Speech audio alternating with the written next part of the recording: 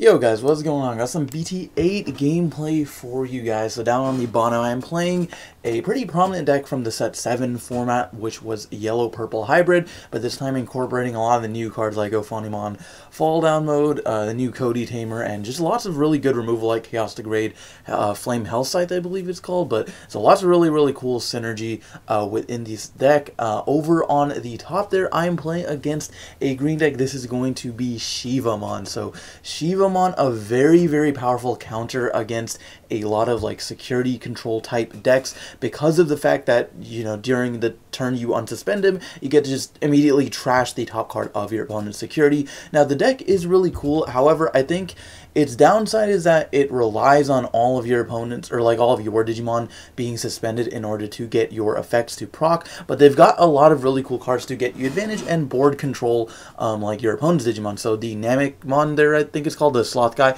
you get to suspend him during the main phase and then add any green Digimon amongst the top 3 to your hand. And then the Climbon there is the level 5 for Shivamon. Well, they have 2 level 5, so that guy's really good, because he's another board control card and then helps you get your Digimon suspended if they aren't already. And then they've also got Pistmon, I believe his name is, which is the more balanced Digisorption. So he's a Digisorption -2 for a level 5 instead of a Digisorption -3. I think they realized that they needed to take better consideration in designing the Digisorption cards. So that guy's really good as well. And then we're just going to see a Terriermon played over here for a cost of 3. So with that, my opponent already has 3 Digimon in play. Not something you want to see, and my hand is pretty terrible, to be honest, so I'm going to go ahead Digivolve into the Kazemon and then Digivolve Zephyrmon just to try to cycle some more cards. Drew into more hybrids, which I don't need, but I'm just going to swing over the Sloth there so that he can't you know, use it again the next turn, then follow it up with a TK card. If he does decide to attack me with some of his monsters, I will be gaining some memory next turn. So then we're just going to see the Terriermon Assistant use the Digiburst 1 to be able to add the top card of the deck, since it is a green Digimon. So that's another really good card for just getting advantage throughout your deck, because your deck is basically all green Digimon. We're going to see the Monochromon Digivolve for 2, which is actually pretty scary, since it's an answer to most level 5s or lower.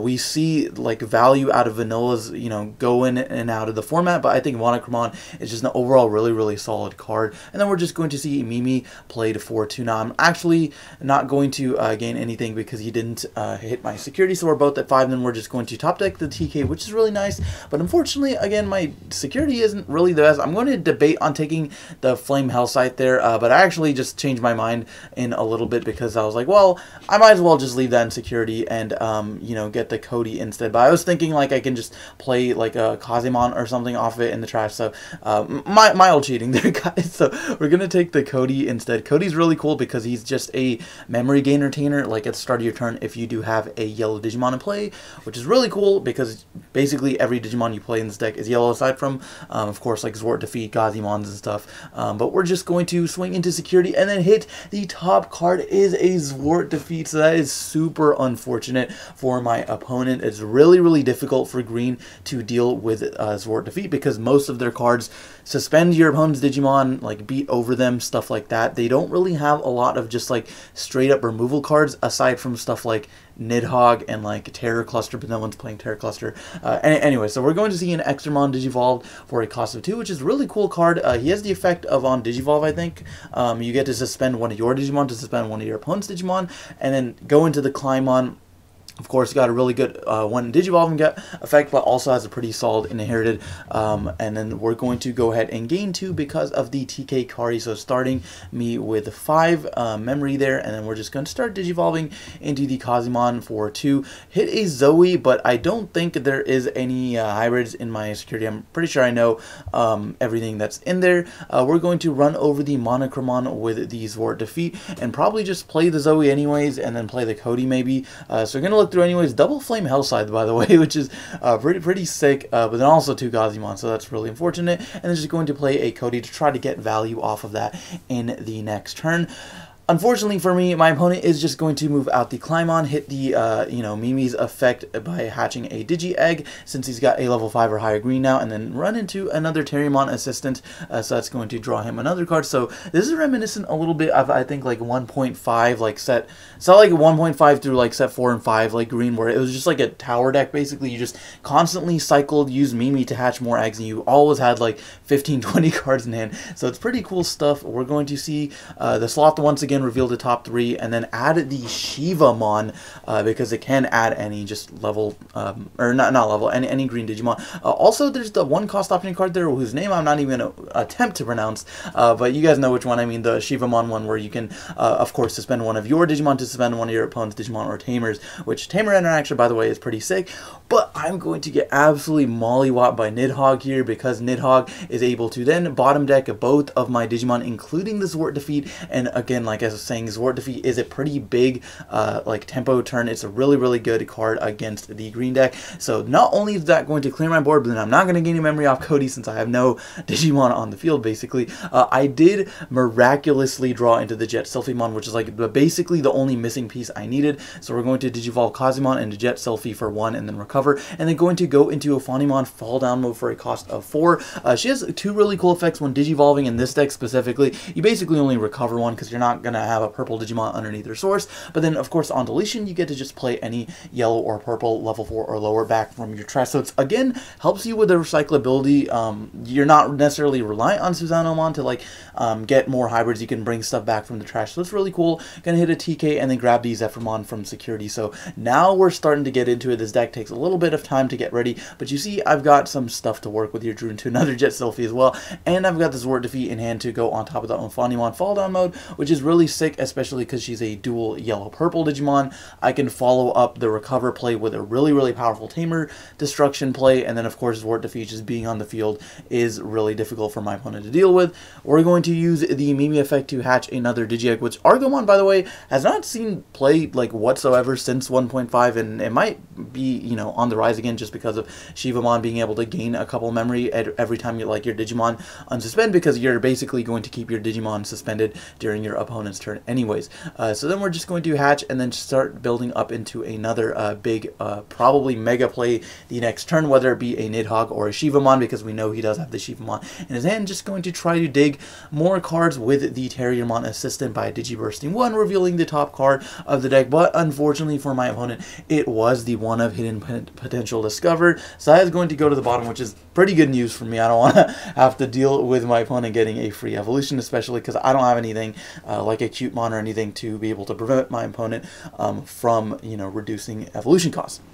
So we're going to see the Climon there, and I am actually going to gain a memory because Cody like gains me a memory if I have a yellow Digimon, and no Ophanimon fall down, of course, is a dual yellow-purple. So going to start with 4. I was debating here whether or not just to like hard evolve the Susanoo to like delete the Nidhogg or something, but I figured that probably isn't the best play. I'm going to swing first to proc the Cody just to delete an extra body, and here I was like, oh, what are the chances I'll die? But of course, I ended up dying, hitting a Chaosmon Valorarm. I was really upset about that because I was going to follow that with a Zwart Defeat play or a Suzanomon play to be able to, you know, clear my opponent's Mimi or his Nidhogg. But of course, Ophanimon fall down is going to be able to float into something. I'm going to bring back the Zephyrmon just to be a little, like, play around Nidhogg just a little bit. Of course, she's just higher attacks. That's generally better. I can, however, just evolve Jet Selfie here for a cost of 3. I was debating whether or not to just use one of my TKs, but thinking about it, it's the same memory cost anyways, because you'd have to go like Zephyr for 2, Jet Selfie for 1, and in this case, I'd be using 1 less card, just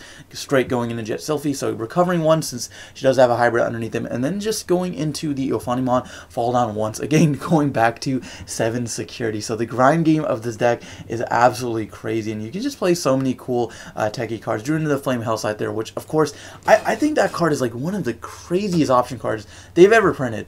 We're gonna see the 1 cost option card, of course, being able to suspend one of my opponent's Digimon to suspend my Ophanimon, being able to then probably just swing over it with the Nidhogg. So that's really unfortunate that you know, I'm going to be able to get ran over there, since Ophanimon is only 12,000 as compared to the Nidhogg's 13.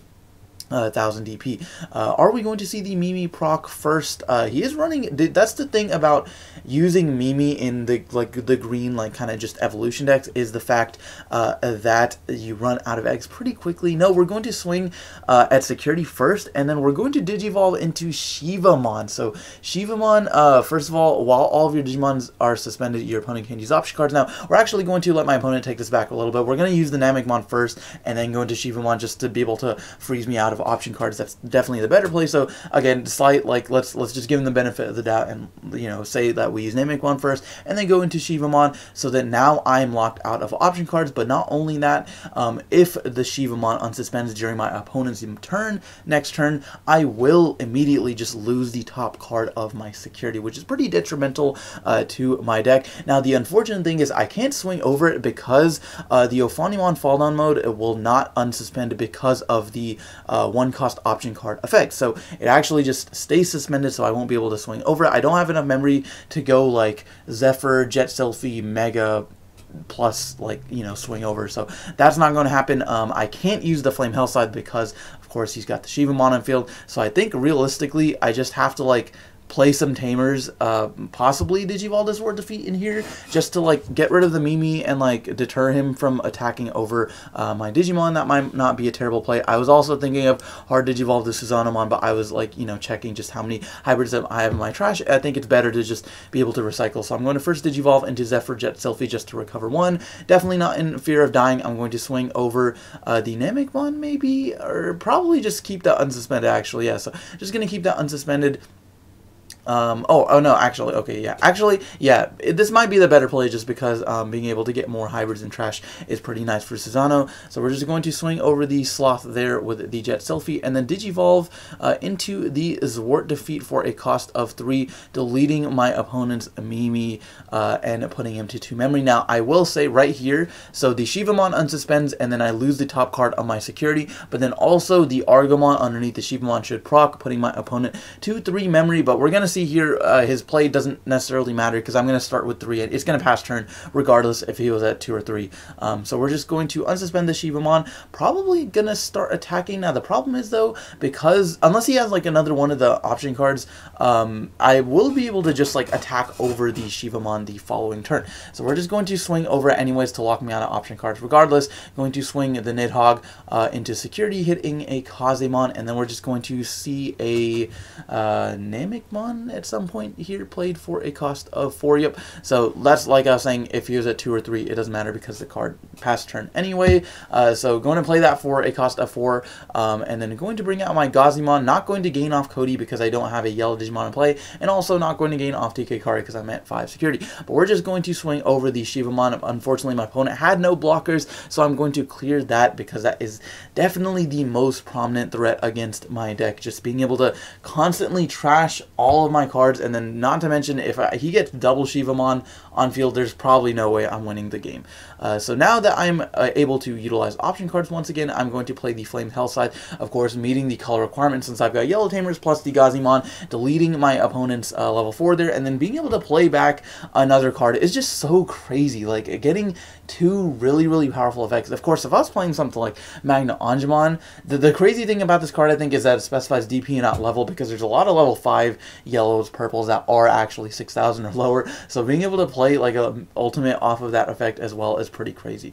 We're going to see the Monochromon Digivolve for 2. Nidhogg is going to swing into security, putting me to 4 memory. Probably doesn't want to swing again with the Monochromon just because that will let me proc the TK Kari. We're going to Digizorb 2 into the Piston, and Nidhogg here would be absolutely huge, but unfortunately for my opponent, he does not have it. He's going to go Shivamon instead. So Shivamon, of course, while all of your opponent's Digimon, or while your Digimon are suspended, your opponent cannot utilize option cards. So again, I can't use the Chaos Grade or anything, but it doesn't really matter. My opponent doesn't have any blockers or anything because I can just slowly pick away at his Digimon. I don't think he really had any other plays, which is of course the unfortunate part about this deck so far.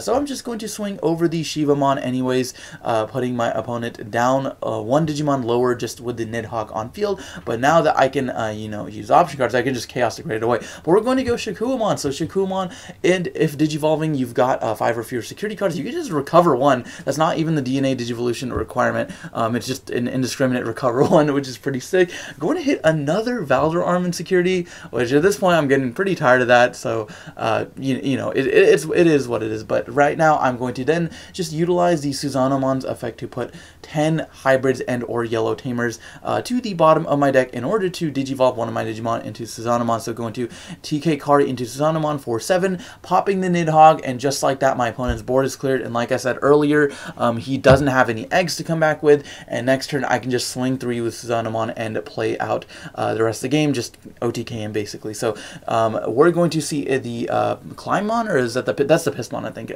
played, and then I'm just going to swing a security with the Suzanemon, check triple cards, and then hit him for a game with the Gazi. But guys, that's going to be game. Thank you for watching. Let me know what you think down in the comments about these 2 decks. That's going to do it for this video. Thanks for watching, and we'll see you next time.